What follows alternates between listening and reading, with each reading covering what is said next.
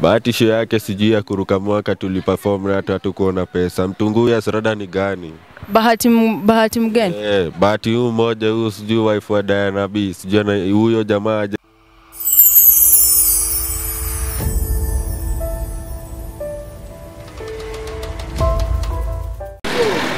We roll up each and every hour ndani ya Empire Group Production ambapo tunawaletea mazungumzo ya kufana kila wakati na kila nyakati. Natumai buheri wa afya. Langu jina ni Jitabi Suleiman na mkurugenzi wangu King Trevor.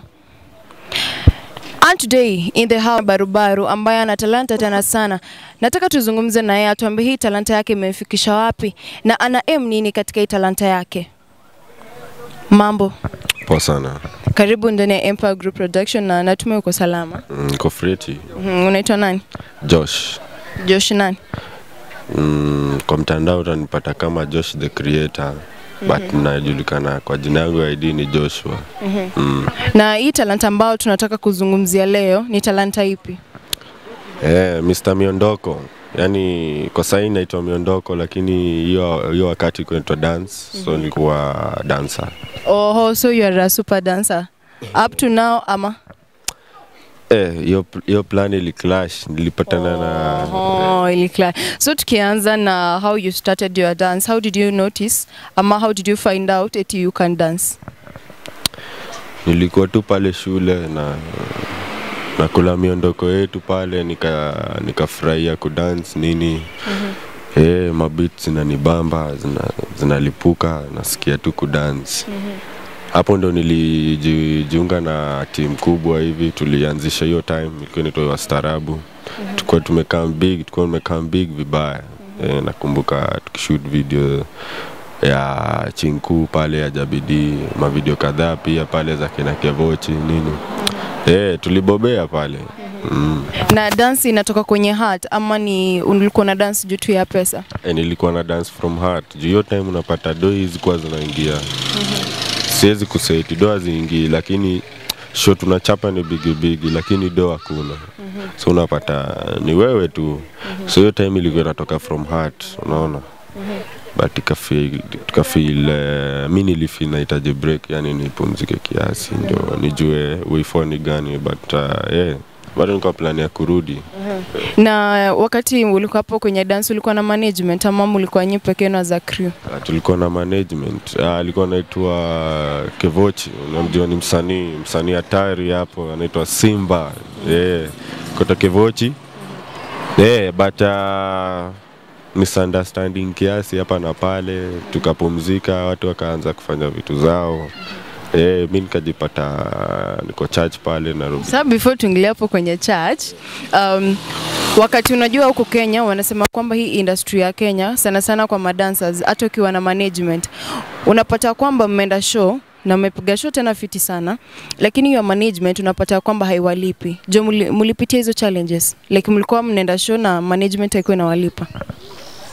Tulikuwa tunapata challenges kama hizo.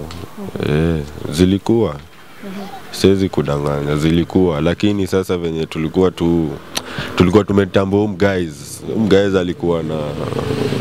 alikuwa na vision na tulikuwa tumetrust hiyo vision na tumeplace heart yetu kwa hiyo vision, na vitu zingine zilikuwa zinafanyika without explanation. So tulikuwa pia sisi tuko stranded, way ni gani, mchoro ni gani, unaona.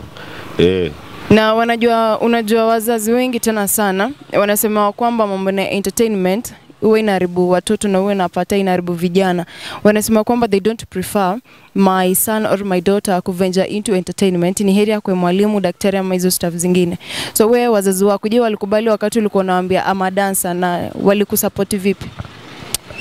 Mimi mzee wa mimi alinisupport mbaya. Mzee wa mimi alikuwa ananisupport. Nilikuwa naingia show hapo fair nini kamdemo kiasi unajua alikuwa ananisupport.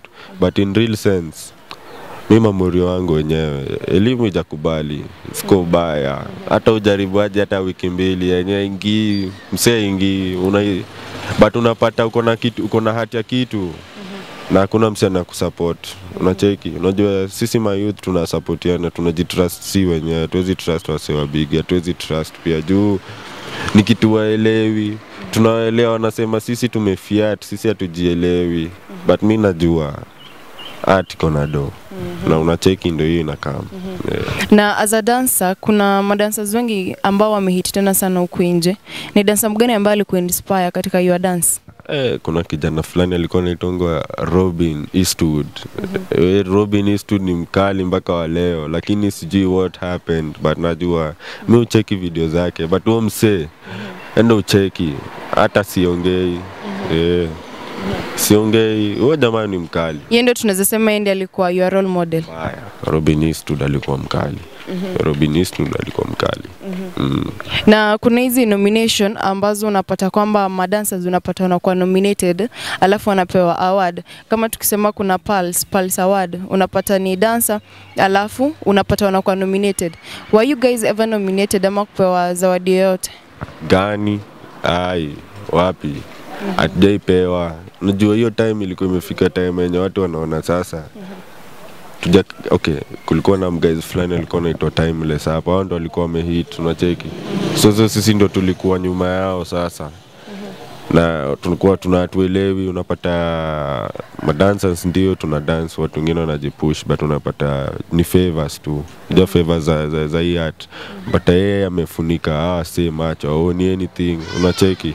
But waki yetu huko kwa street inaonekana, unacheki. Vitu kama hizo ndo zilikuwa zina happen hiyo time. Na je, ukinema few wale ma artist ambao wamehit hadi sasa hivi, wale ambao tunaweza sema ya kwamba ulitokea kwenye video zao, ni wapi? Mimi walikuwa tu kama bro, mcheki Jabidi nimetokea pale. Wow, Jabidi. Kevochi hapo nimekuwa hapo. Na wengine sijui hata walienda wapi, ni kama do iliisha. Lakini msanii mwingine anaitwa Warda hapo pia alikuwa mkali, tulikuwa tuna roam, sijui miondoko yake ndio gani. Wengine hao nikawa kumake it. Na tukiongelea kidogo safari ya Jabidi, wakati ulikuwa dancer wake, alikuwa yule artist ambaye ni mtu ambaye anashoot vizuri na madansa wake, ama alikuwa yule ambaye anadhulumu madancers wake? Huyo mwenyewe alikuwa tu dancer, alikuwa tunashinda naye, huyo anatuelewa, yani huyo ndio our guy. Huyo tunashinda naye, huyo jamaa anapush madancers mbaya. Wengi wametoka kwa jina yake, but unajua umse ni mhumble, yani ni mhumble tu, yani ananga mambo mingi. Hakuna mambo yake ambayo imesikika. Ni msana jiheshimu. Na unapata kwamba as a dancer unapata unaweza ufanye shoot ya artist, iwe ni secular iwe ni gospel, alafu wakati mshamaliza set yenu, mshamaliza kudance, alafu mnapata amulipwi. Mmepitia hilo? Iko. Nilipa. What? Jamaa atuadai tulipa. Bahati, what is not happening? Mbona kulipa? Mimi niliona tu watu wa TV wamewagadha hapo, uwanja amejaza nini, Starboy nini. Tunangoja mkuanja ionekane, na venye ma youth day hapo kwa crowd wametii. Why? Mlikuwa mmeagree ngapi na Bahati? Jo manager wetu hiyo time alikuwa anaitwa Kevochi, ndo alikuwa na associate na huyo alikuwa anaongea na huyo guys. Na manager wake tulifika before event na akasema tutoke. Unaona, tukapatana naye akasema alikuwa anaitwa sijui ni Mulei ama nini, kitu kama hiyo. Sasa sisi tumepiga pamba yetu safi, kijana ni wastaarabu. Tumeingia hapo tumechafua, tumewashow. Sisi tunangoja do tunapata tena ilikuwa bwana asifiwe tena, tuelewi bana, sijui mimi hatujai lipo hiyo mchoro. Hatujai. Na si mngeendelea kuongea na management yenu iende mwambie walipe pesa, maana you did our work. Cheki West New Street. So unaelewa hii street. Hii street sasa wewe kituko nao ni talanta. Masomo ndio hiyo pia. Unaona kidogo iko chini. But una balance, unacheki. Utakutoa wapi time tena kwanza kusumbuana na mwanaume kama huyo bro na alipi. Yali barikiwa kona do, inshallah yake. Na sisi hataki kutulipa. Sasa nashangaa tutaenda hao. Na apart from Bahati tena kuna artist yote ambaye amewafanyia hivyo? Kulikuwa na msanii fulani. Alikuwa anaitwa aje? Dem fulani tulimpigianga show pale mmoja. Church fulani, show fulani big. Morocco day ajaitoa do. Yani ya wasanii sijui. Ndio maana hata gospel siwaoni. Mroki Day inamaanisha nini? Ni mama yani, alikuwa madhe, hakutoa hiyo do. Sasa nashangaa unaona saa hii mimi nikiamua kudance hizi show za watu wa nini. Okay, sisi tulikuwa tumesema si ni madancer, unacheki. But hatukuwa tuna feel proud kudance maybe secular hiyo time. Unacheki. But say wakumbe atawalipi. Unacheki. But now nikiingilia hii story nyingine najua watanilipa very poor sana. Pesa cute money hata nita change. But sasa wasanii wengine wakianza kuteta ati muziki yao ichezwe na hata wao ndo watulipi. Si makosa tu yao. Yeah. So wakati uliendelea na your dance stuff ilikuja ikakufikisha wapi? Ilifika place tulikosana kiasi, tukawa na misunderstanding fulani na klani yangu na ilibidi sasa nimechill, nimejipanga. But me dance bado kwa studio pale. But nilizima kiasi social media yangu kiasi, nilikuwa ni build confidence yangu juu nilikuwa nimeput a lot kwa group. Ndio ijasho yangu sasa nime-restore. So reason yako main ya yenye unaweza ambia wale ambao wanakutazama mbona uliacha dance na unataka pia utuambie uliventure into nini wakati ulikuwa ushaacha dance sasa?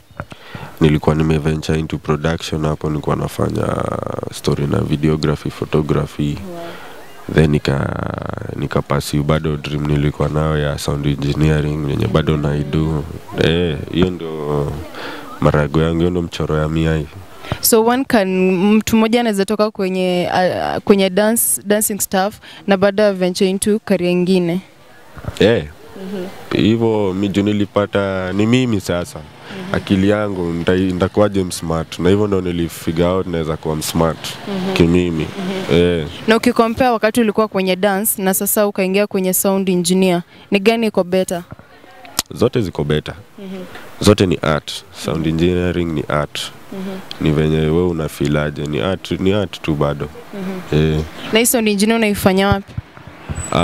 Live events. Mpata live event pale nyuma, sisi ni wale wasiwa humble na tuongeangi sana. But kitu nasikiza. Alafu kuna unajua watu walikuwa wanasema kwamba mtu akiwa dancer atazidi tu kuwa dancer. Yaani wanasema kwamba watu wengi unapata kwamba wanadharau wale madancer by the way tena sana. Wanasema kwamba kama umeamua kuwa dancer basi utazidi kuwa dancer. Lakini hawaoni what is good from being a dancer. Unaweza address nini hiyo? Manze kuwa dancer ni lifestyle, nika tu kuingia gym. The moment ulianza uwezi acha. Hata mi na struggle na hiyo a lot. Usiwezi acha. Hata nikiwa pale kwa sound engineer hapo nafanya kazi yangu, msanii ako hapo ana perform her performance ama his performance, napata inaniingia already. Siwezi acha. Nacheki. Huwezi acha dance. Huwezi acha dance your stuff. Na kuna wale vijana wengi hapa nje ambao unapata kwamba wameventure into drugs, unapata wameingia into bad companies. Unaweza waambia nini? Manze kwa smart. Mimi siwezi kushow story nyingine kwa smart. Ni maisha yako. Na ujue pia ukifail pia umefailisha watu kadhaa nyuma yako na pia walingoje kutegemea mahali fulani, unacheki. Wewe kwa tu smart. And tukimalizia, what is your worst memory yenye unaweza kumbuka ukiwa kwenye dance? Ile ukikumbuka tu una feel tukulia. Manze nimeenda kudance ya msanii fulani. Ilikuwa huko kuletwaje? Huko Machakos. Tumeenda kushoot video. Alafu amebeba snacks. Amebeba juo. Nilisikia njaa. Nilisikia njaa, nikasema yeye dance. Na wacha. Nilisikia njaa jo. Alafu bado wako tu hapo energy please energy. Konja bana. But anyway, hiyo ni another story yenye ilinibo pia. But kitu pia ingine ilikuwa inanibo ingine ati si unajua si dancer lazima pia sijaijua watu uchukiana aje, but kuna kwa na ile chuki yenye dance crew kwa nayo. Sasa tumemaliza show. Anye na feel umse amenido wrong na nafaa tu sort issue. But sasa ni crew. Unajua kwa crew obvious mtateteana. Story inaweza toka kwa ndogo iko kubwa. Usikae karibu tuokotane ile proper. Na venye hiyo time tulikuwa tudai mambo mob. Hiyo time ilikuwa imenibo sana. Tulikuwa tuokotane mbaya. Ni dance crew gani ambayo unaweza sema kwamba eti mlikuwa mna compete na wao? Ile yenye unaweza sema kwamba hii ni kali tukutana kwenye stage. Hii na itatutoa. Ilikuwa inaitwa MOD. MOD walikuwa wakali. Hiyo time kulikuwa na Jen the Dance. Kulikuwa na Fine for You. MOD ilikuwa kali. Ile ya Timeless Noel. Unajua tulikuwa pia tunaingia practice yao, walikuwa na pia wanaingia yetu. But kando na MOD kulikuwa na nyingine inaitwa Genje. Genje. Watu walikuwa wanaitambua sana lakini yenyewe ilikuwa kali. Genje. Unajua unaijua wewe unaijua? Unafaa uko unaijua. Hiyo ni team tambua. Genje. Inaongozwa na Goodman. Goodman namsikia. Goodman ni hype man. Crew yake inaitwa Genje. So sasa hivi tukikwambia unaweza rudi kwenye dance utarudi? Mimi nilisharudi. Na sound engineer bado? Because unaweza balance. You can balance. So thank you so much for your time na ninashukuru tena sana. Sawa. Utaambia nini watu pale nje ukiondoka? Wameshasikia. Wamesikia nini? Washanisikia. Si nimeongea sana hapa. Washanisikia. Alright guys, it has been amazing with him and thank you so much for your time and thank you so much for always tuning in. Don't forget to subscribe and always don't forget to share. Till we meet next time. Bye bye.